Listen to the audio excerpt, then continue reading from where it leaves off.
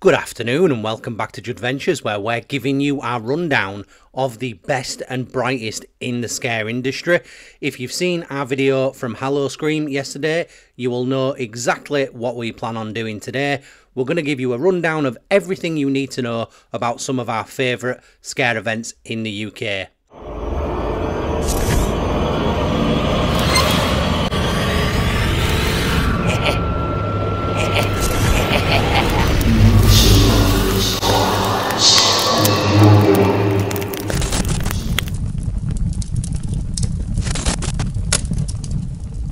Today we're going to be focusing on another one of Yorkshire's finest, and that is Yorkshire Scare Grounds Scream Park. Your world! Hello! Hiya! How are you doing?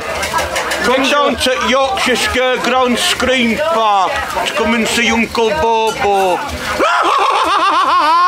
Now, we'll be attending Yorkshire Scare Grounds Scream Park this year, and we'll be bringing you a full vlog of the event, as well as many other events throughout the UK as well. Only of the parts that we're allowed to film, of course, but if you want to keep up to date with everything that we do in this scare season, please just smash the subscribe button and follow us so you don't miss out on some of the best events in the UK this scare season. So, everything that you need to know about Yorkshire Scare Grounds. Firstly, the location is just east of Wakefield, as shown here on the map, and it's actually on the very, very appropriately named Hell Lane. That's no joke, it's on Hell Lane. What a place to have a scare attraction. Now, tickets for this event are very, very simple. You only have one form of access ticket for entry into the event. There's no fast tracks, nothing like that. It's purely just the entrance ticket, and these range from around £27.56 to £29.68. Now, yes, that's a very odd amount, but I believe it's around £26 and £28. The strange amount on the end is the booking fee. But relatively cheap tickets overall. It costs you more when you get to the premium dates, like with any other events. So the closer you actually get to Halloween week, the more expensive it will be. And at weekends, the more expensive it will be. There's no different ticketing options because Yorkshire Scare Ground actually runs slightly differently to a lot of scare attractions that you will find in the UK.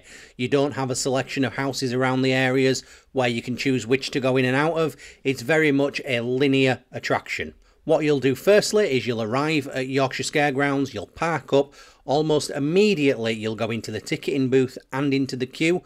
Now, it doesn't sound very exciting jumping straight into the queue, but this queue area, it is undercover, it does have a toilet, so it's a nice relaxing place to be. Relaxing in terms of you're not going to get soaked by the rain, and if you need to pee, you can go for the pee. However, not relaxing in terms of having a huge amount of wandering scare actors interacting with all of the guests. Now, we've been here and we've queued at times when it's been extremely popular on some of the most popular evenings for around 30 to 45 minutes. That seems like a long time. It seems like you might get a bit frustrated before you go in there, but honestly, it is not frustrating in the slightest. That queue line at the start of Yorkshire Scare Grounds, it's like an attraction itself. You will have Lord Fear, you'll have Eugene, you'll have at least sort of 6 or 7 different scare actors wandering round, and they do an absolutely fantastic job of setting the scene for what you're going to experience when you go through those doors initially. The interaction before you've even got in there is really good, and by the time you get to your place to go through, you're actually thinking, "Aw," because you want to stay and interact with these characters. They are that good. When it gets to your turn, you'll be split up into your group. At really, really busy times, they can group you with other groups up to a maximum of around 12 people. Usually, if you go on a quieter day or an earlier time in the day, you tend to just be in your group. Not really in twos, but if you've got a group of 4, group of 6, it'll just be your group going through. You'll go into that pre-show, and in the pre-show, you will just get your standard screens, which will tell you, don't film in the attraction, don't smoke in the attraction, don't be a dick in the attraction, all of the usual things. And then once you've been through that, you then get sent out onto this very linear path. And when I say linear, I don't mean that it's a boring straight path. I mean linear in terms of you can't really go off the beaten track. There is a path for you to follow all the way through the event till you get to the end. It does meander, it does wind, it goes in and out, but you have to stay on that track through until the end. At multiple points through the event, you'll have areas where you may be held for 1 or 2 minutes, and they have actors there which form part of the story. You listen to what they say, they give you a little bit of exposition as to the houses that are coming for you, and then they allow you to go in, and that exposition allows you to batch correctly. It keeps it free flowing, and it stops people from grouping together and missing out on those scares. And because it's part of the story, you'll have potentially like a military guy on the outside warning you about going into the building, etc. It doesn't feel like you're in a holding area. It just feels like you're in a bit of a pre-show, but it does allow everything to flow smoothly. Eventually, you'll go through all of the zones and all of the mazes, and you'll get to the finale, which I'm not going to spoil for you what happens in the finale, because when you do come out, if you know what's going to happen, it's nowhere near as exciting as if you don't know it's going to happen. And then also, it's nowhere near as exciting for us people that have finished watching you come out into that finale, because that's an incredible sight to see. So, when you eventually come out and you finish this final section, you do come into the hub area at Yorkshire Scare Grounds. Now, this hub area I'll talk a little bit about before we move on to the mazes that we've just been through. So as soon as you come out, you're usually directed into a shockingly good photo booth, and those that have been in there know what I mean by shockingly good. Once you've had your photo taken, you can go inside the merch store and get yourself a digital copy of it as well. Now, when you go into the merch store, it was not brand new last year, but it'd really been redone last year. Lots of work had taken place on the inside. It now looks really nice in there. You'll have a range of standard Halloween costumes, standard Halloween props, as well as all of the Yorkshire Scare Grounds merch in there as well.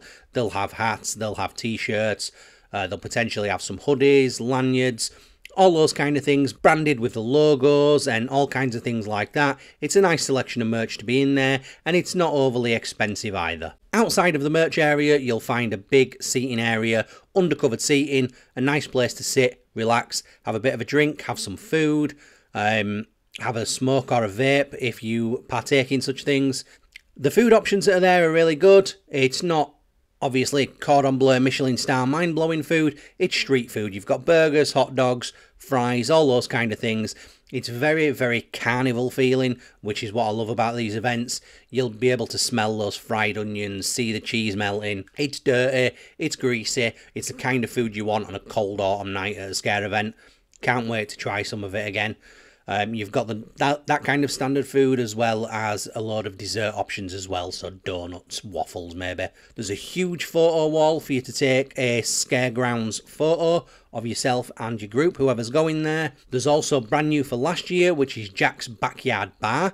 It's an extremely well done and extremely good looking and fully licensed bar, so if you want to stop for a couple of drinks before you travel home, then you can do. And it also, next to it, has some of the poshest toilets ever at a scare event. But if you do use them, be wary, because this can happen. I'm not sure if it's back this year because I haven't seen it really advertised, but last year they did have an upcharged axe throwing. I think it was Battle Axe Sheffield came down, and you could go and you could use some throwing axes, some throwing knives, and just have a play around. It wasn't too expensive. We had a go. I can show you on screen now. It was fun, and it was a nice little additional extra just to the whole hub area and the event. And finally, there is a festival stage showing a range of entertainment. Now, we left before this actually kicked off last year, but it does have some good shows, some nice evening entertainment, especially around that bar area. Now, this final hub area, it is a standard hub area. It has your food, your sit-down areas, your bars, but it is consistently one of our favourite bits about going to Yorkshire Scare Grounds. Now, that's not to say that the mazes aren't great, because they are. It's just that the effort that is put into this hub area at the end is astronomical. The guys that are wandering around, usually the same guys that are there at the start of the evening, are now back for the end of the evening. And they hang around the area. You've got Lord Fear, you've got Eugene, you've got Uncle Bobo. The character interaction that you get from all of these is second to none. It really is fantastic. Very much like we mentioned on the Hello Scream video, these guys you recognise each year are coming back and playing the same characters. They get settled into these characters, they create their own backstories, and it allows them to really go hard with the acting of these characters, and they are just fun to be around. There's times we've spent just as much time in the hub area at the end interacting with these guys as we have actually going through the mazes. The mazes aren't quick, it's just that we love to stay, and it's one of those times like being the last person to leave a party. You just don't want to go and leave that kind of fun behind. They really are that good. Now, speaking of the mazes, there's actually 7 mazes and zones coming this year. Now, some of them will have a pretty good idea of where they're going to be because they'll be, or should be, in the same locations as they were last year, and others we might get out of order, but I'm pretty confident I have got the lineup pretty much spot on as to where it will be in terms of location. Now, as soon as you come out of the initial pre-show, you're going to go down a large amount of steps until you get to a forest trail. You're going to walk through that forest trail and you're going to come across the Carnival of Carnage scare zone. You go through the remnants of this crashed like train car. It's snapped in half. I'm pretty sure it's an actual train car. It's a fantastic thing to behold as you're walking through it, and it's a really good scare zone. Now, the story is that this carnival was travelling by train, the train crashed, it spread the carnival equipment everywhere, and now you've got the reanimated clown corpses coming around to get you. That's my understanding of the story anyway. So whilst it might not seem like the hugest themed area, it actually fits in really well with the story that it is. Just having these random bits of sort of carnival paraphernalia littered around like they've come from the crash whilst you're being stalked by these crazy clowns, it's a good area and it's a class way to get started at Yorkshire Scare Grounds as well. Now, once you've gone through this first zone, you usually arrive at the first holding area for the first actual maze. Now, I'm making the presumption here that the first maze is going to be Die Glocke. Now, I'm pretty sure I've pronounced that right, Die Glocke. It's German for the bell. For those of you that might not be up on your pseudoscience, the bell was a rumoured super weapon designed by the Nazis, and there's been lots of rumours through the years as to what it could be for. Could it be to create some sort of breach in the space-time continuum? Could it be to, you know, create Captain America, a super soldier? Or was it just for some form of sort of booster technology, rocket technology, or a mass weapon? Either way, that story is based on German Nazi pseudoscience. So my assumption is, whilst they may not go full in on the Nazi theme, then what you're probably going to get in this scare maze is going to be a very sort of half old, half futuristic kind of scientific experiment gone wrong. The people that are left there will be affected by this experiment, and they'll suddenly either become ravenous zombies, or they'll just become psychotically, you know, have this psychotic love of killing, and you're the ones that have got to go through this experiment. But either way, it's a great concept, and it should be really, really good.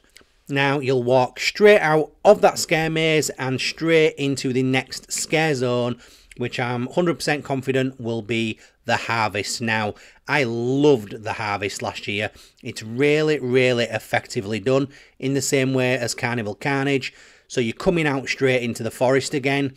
There's no huge loud music. There's no special effects lighting.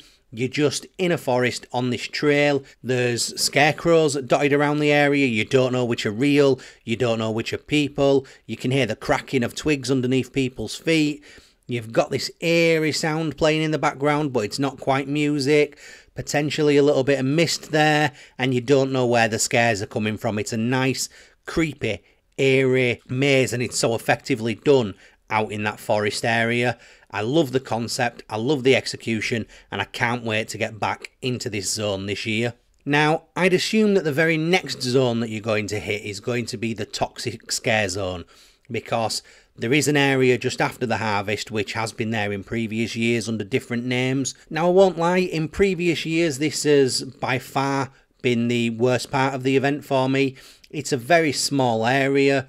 The past couple of times we've been, it's had a real lack of theming, maybe one or two scare actors. It's not particularly needed. I feel it takes away from what is usually an extremely good event in all of the other mazes.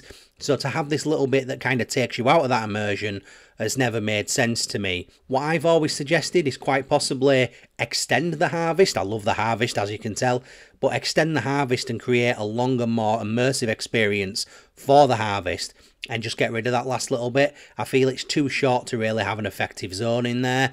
However, I haven't been this year. I don't know what it's going to be like, so I'm only going on previous experience of a very small section of Yorkshire Scare Grounds. This year, they could have really hyper-themed it. It's got a new theme. They could have new theming. They could have new lighting. They could have more scare actors.